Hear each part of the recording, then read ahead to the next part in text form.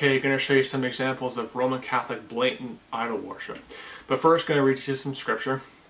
Exodus chapter 20, verse 4 to 5.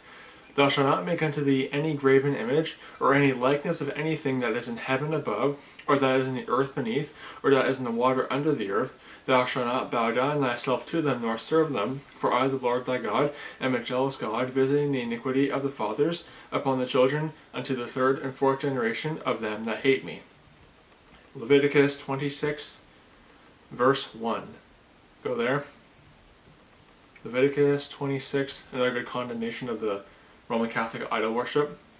Leviticus 26, verse 1. Ye shall make you no idols, nor graven image, neither rear you up a standing image, neither shall ye set up any image of stone in your land to bow down unto it, for I am the Lord your God. You're not supposed to make a standing image, an image to bow down unto. Bow down unto it. There, that's what the verse said. But you're not supposed to have a standing image, an image of stone. You know? That the Roman Catholics are in clear violation of. Leviticus 19:4. Turn ye not unto idols, nor make yourselves molten gods. I am the Lord your God. So some good verses condemning the Roman Catholic idol worship. You know, they're making up a stand. You're going to see they're making up a standing image. They're rearing up a standing image. Here's the first picture I'll show you. Basically, it shows these Roman Catholics bowing down to a statue of Mary. So they're making themselves a standing image. They're rearing up a standing image and bowing down unto it. But Leviticus 26 verse 1 says not to do that. Second picture, again, these Catholic priests and clergy bowing down to a statue of Mary. I mean, clear violation of Leviticus 26 verse 1 and Exodus 24 to 5. You're not supposed to bow down unto them. And they'll say, oh, we're just venerating them. No, you're not. When you're bowing down unto them, you're worshiping them. Third picture is Catholics bowing down to a picture of one of their saints, one of their popes. And again, how can you say this is not idol worship? They're bowing down unto it. You know, that is idol worship by biblical standards. Fourth picture is them bowing down to a picture of one of their saints again. So we're going to bow down to a picture of it, but we're not idol worshippers. You know, blatant idol worship here. And then Roman Catholic, you know, another picture of Roman Catholics, fifth image, another picture of Roman Catholics actually going to gods of gold. You know, the Bible says not to make gods of gold. Well, they have this god of gold they're bowing down unto and giving offerings unto it.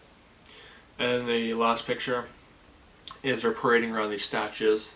You know, I mean, this is definitely scriptural, isn't it? I mean, and they'll say, well, you know, the Ark of the Covenant and that kind of stuff. Hey, God told the Israelites to make the Ark of the Covenant. God never told you to make these statues, these fake images of Jesus Christ, which is a violation of Acts 17:29. Acts 17:29 proves that you're not supposed to make any images of the Godhead. So these images of Jesus Christ are wrong. But just blatant examples of Roman Catholic idol worship, bowing down to these man-made images, rearing up a standing image and bowing down unto it. A violation of Scripture. So Roman Catholicism is a pagan idol worship. It is not Bible-believing Christianity. It is pagan Roman religion masquerading as Bible-believing Christianity, which is the Roman Catholics. They don't even believe the Bible.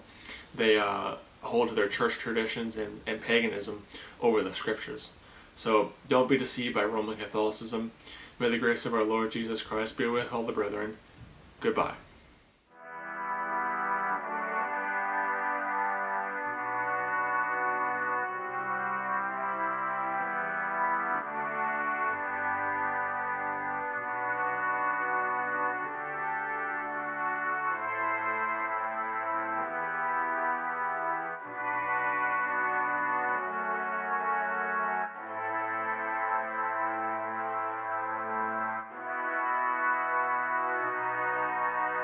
Thank you.